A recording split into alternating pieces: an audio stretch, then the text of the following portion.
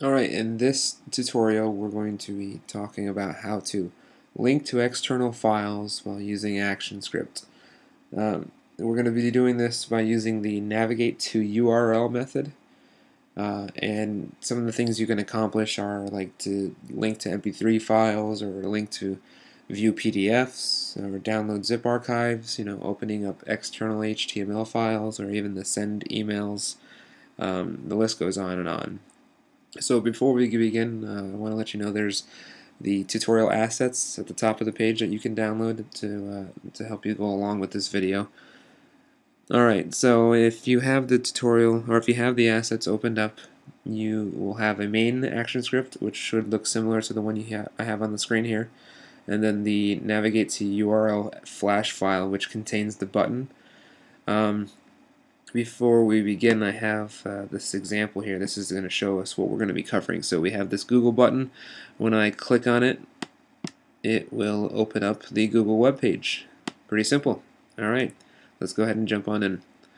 Before we go too far with the code, I want to go ahead and import the built-in classes that the NavigateToURL method requires for it to actually function. If we don't do this, later on we'll get messages, and let's just get it out of the way. So the first one is import flash.net .navigate_to_URL. The second one is import flash.net URL request. Okay, those are in there, great. Now I'll explain how the NavigateToURL works. It actually is built inside of a function. So we create our private function and then we link it to our button by using the add event listener click method. So let's go ahead and create our function first. I'm going to go down here in the private function. Now for these I recommend using a descriptor that describes where you're linking to. So this one's going to be to Google, so I'm going to name it Navigate Google.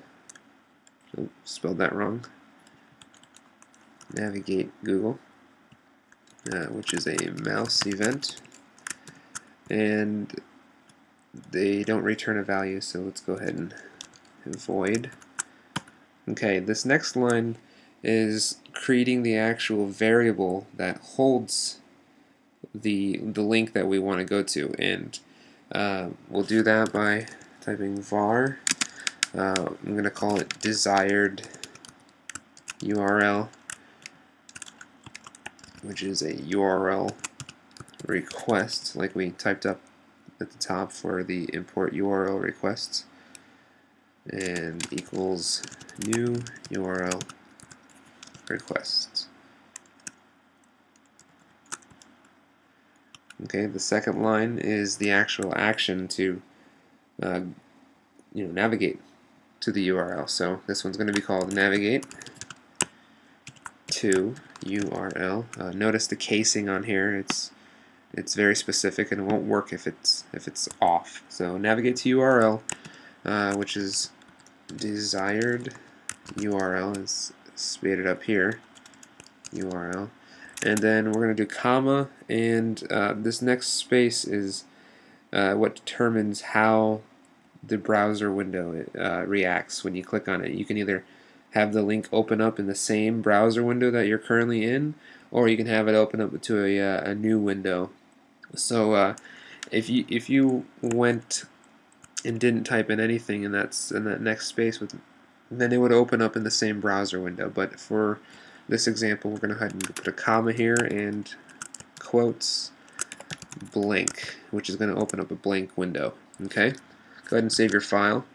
Now we have our nice function set up, and now we need to add the event listener to our button. So when we click it, it reacts to the function. So let's type in button.add an event listener. It's a mouse event. Click and navigate Google. Now see, this is the main reason why I like calling it Navigate Google, because if you have more than one button on your display or within your code, you would have to create more functions that leaded to other websites. So now that we have Navigate Google up here, we can go back down into our function, and we're going to type in the Google website within the URL request argument. So let's go ahead and type quotes http google.com, and that's it. Let's go ahead and hit save and run our movie, and there you have it. You have a nice little button here that points right to Google. Alright, and that concludes this video. Thank you very much.